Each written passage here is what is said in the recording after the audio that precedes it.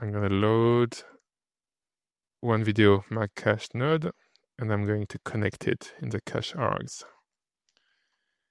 In terms of the settings, we're going to leave the threshold to 0.02, which is a good trade-off between speed and quality. Going to increase the key value to 6, which is going to tell MagCache it can skip up to 6 consecutive steps. And I'm going to set the start step to 5 to ensure the process doesn't start before step 5. We don't want to affect early steps as it's going to break the generation too much.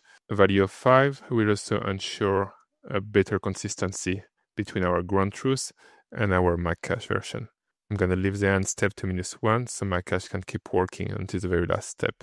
We also have the cache device to offload on the CPU if we want to. Let's disable the previous output and run the generation. 424 seconds, that's about 2x faster. And if you check in the shell, it's telling you that it skipped 14 steps.